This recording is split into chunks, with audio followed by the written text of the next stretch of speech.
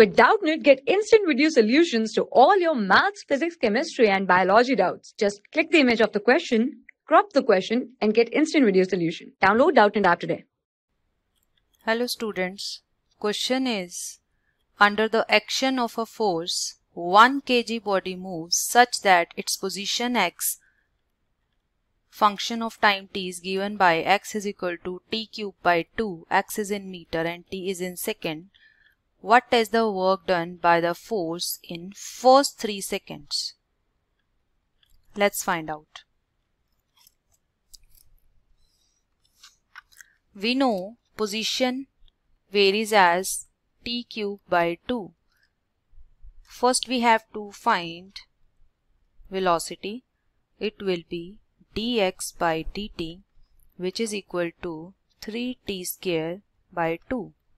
And acceleration will become 3 by 2 into 2t, which is equal to 3t meter per second square, and speed is meter per second. Let's find out.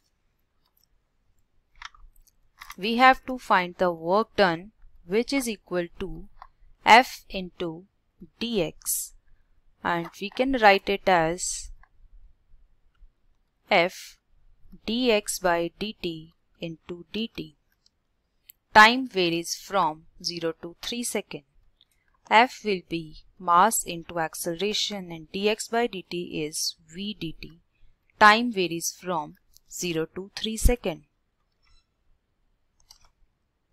So we can write it as mass is 1 kg and acceleration is 3t into velocity is 3t square divided by 2 into dt. Time varies from 0 to 3 seconds.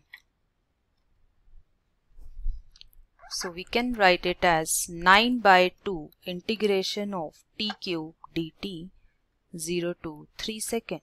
So it will be 9 by 2 into t4 divided by 4 0 to 3. So it will be 9 by 8 into 81.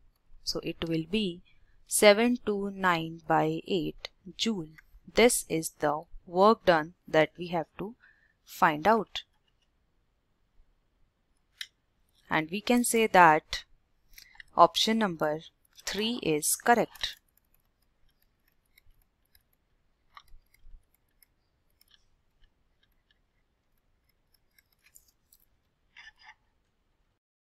For class 6 to 12, IIT JEE and NEET level.